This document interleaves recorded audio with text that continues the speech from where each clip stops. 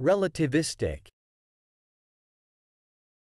The term relativistic is derived from the word relativity and is commonly used in physics to describe phenomena that involve the theory of relativity.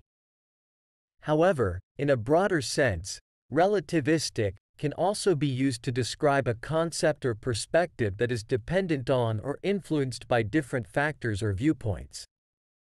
In physics, the theory of relativity, developed by Albert Einstein, describes the relationship between space, time, and gravity. It introduces the concept that measurements of time, space, and motion are relative to the observer's frame of reference. This means that the observations made by one observer may differ from those made by another observer who is moving relative to the first observer.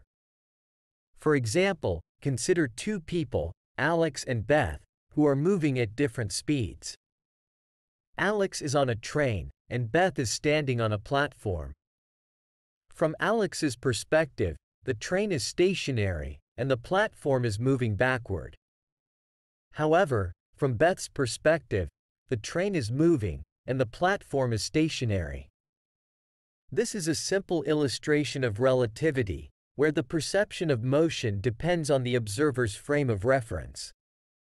In a broader sense, the term relativistic can be applied to various fields, such as philosophy, linguistics, and social sciences. In these contexts, relativistic refers to the idea that concepts, values, or truths are not absolute but are influenced by factors such as cultural, historical, or individual perspectives.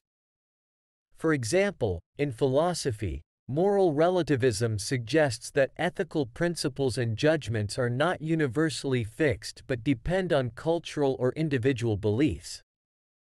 What may be considered morally right in one culture or society may be viewed differently in another.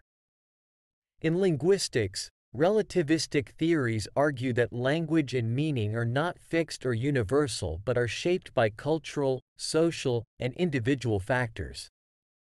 Different languages may have different grammatical structures, vocabulary, and expressions, which reflect the cultural and historical context in which they are used. In social sciences, the concept of relativism acknowledges that social phenomena, such as norms, values, and beliefs, are not absolute but are influenced by social, cultural, and historical factors. For example, the perception of beauty or the definition of success may vary across different societies and time periods. In summary, the term relativistic can have different meanings depending on the context. In physics, it refers to phenomena related to the theory of relativity, where measurements are relative to the observer's frame of reference.